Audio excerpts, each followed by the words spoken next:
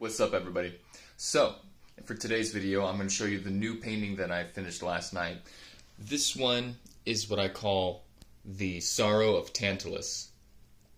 And as you can see, they have the apple right above him where he can't reach, and the water below him where he's just ignoring it at this point, because by now he's realized that he can never get these two things. Because for those of you that know the Greek myth, Narcissus / Tantalus was incarcerated in Tartarus for his act of basically falling in love with himself and drowning, because he was so into himself that he tried to hug his own reflection and ended up drowning and dying. But in Tartarus, the deepest part of Hades, he is condemned to constantly, whenever he's hungry, he tries to reach for the apple and reach for the fruit, but he can never reach it. He will always be, it'll be always just slightly out of his grasp. That's where we get the word tantalizing. It's something that's, you just can't grab. It's that little bit of frustration that's just, it's right there, right at the tip.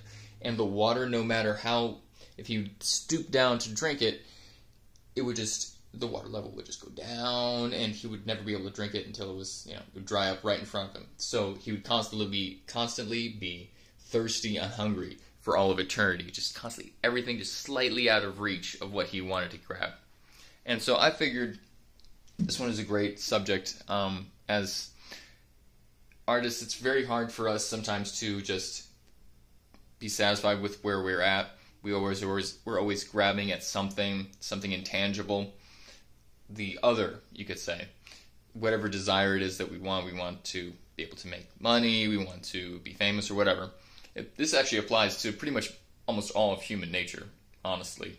It's that the desire within us that holds us back from ever being truly happy, because we're always slightly discontent with what we have, instead of being just relaxed and be like, this is life. I'm going to enjoy it as it is. Instead of like, we want the bigger house, we want the car, we want the new car, we want to be the greatest. We are always in competition with other people because we want that tantalizing thing that's slightly out of reach. But also, that's what drives us to perfection. That is what drives humans, is desire. We want the novel. We want something that is new. We always want to have something different. So it drives us to evolve ourselves. So it's both a good and a bad thing. Or not even that. It is something you can look at as being neutral. But you have to realize that you can't let it just take over your life. You can't always be chasing the carrot, because you'll never get the carrot. But you should realize that the carrot is good motivation for you to go somewhere, to motivate you. It moves you. But you have to be careful of what direction the carrot moves you in. So there's lots of tantalizing things out there, but be careful of which ones you follow. And here is the painting that I am currently still working on. It's been, 3 weeks now? Sorry I missed last week. It's been so hectic lately. But here's what I got so far for Billy Strings. Just need to finish up the guitar head, the hair, a little bit of the tree, finish up the stems of the plants, then it'll be done. And I'm actually really proud of how this came out. It looks a lot better than I anticipated. But going back to Tantalus, it's very hard for us sometimes to just be content. And I believe that sometimes we should, instead of constantly grasping at straws, just take a breath, sit in silence, and just realize that none of those things will bring lasting peace or happiness. Because you can get a dopamine rush from, getting something, but you're going to get more of a rush from the anticipation than you will actually having the wish fulfilled. So remember that. Wish fulfillment isn't as tasty as you think it is. It produces more dopamine to be tantalized, to have it slightly out of reach or anticipate something than it is to actually receive it. I believe there were studies done on this. Just look it up. I don't have the time to look through all that type of stuff right now. But realize what it does, what it is for us. Desire is a way to motivate us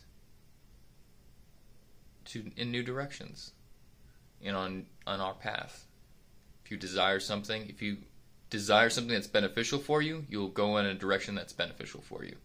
But if you give in to the desire for things that don't benefit you, now I'm not saying it's something that just is bad for you, because there's lots of stuff that we know it's bad for us, but there's lots of stuff that we also go for that's just not beneficial. It's neither good nor bad, but it does not, it doesn't bring you anywhere. You have to remind yourself that anything that does not benefit you, any activity, anything you do that does not benefit you, takes you away from doing things that do benefit you and get you closer towards the things that you truly desire within yourself. Things that will bring you peace, things that will make you content, things that will help you survive, things that will bring you to the next level of what you never even imagined you could do. Healthy living comes from healthy habits. And if I remember correctly, Aristotle said, a man is merely an accumulation of habits. So keep that in mind. Just want to say, please subscribe to my stuff, as every YouTuber says. Like the video if you enjoy it, if you got anything out of this. That really helps me kind of gauge what people get out of this. Check out my Instagram and my Facebook, Ezekiel Schmidt Art. Check out my website, EzekielSchmidtArt.com, for t-shirts, fucking blankets. I have tons of art prints, puzzles, tons of things on there. Lots of stuff for you to go through. And check out my Twitter, Temple of Gnosis, for some very witty, pseudo-religious quotes. And my meme page, Dank Memes to Confuse You, on Facebook. Lots of dankness there, I'll say that. Some of it might not even be funny to you, but it's always funny to me. So hopefully you enjoy it. Y'all have a great day. Peace.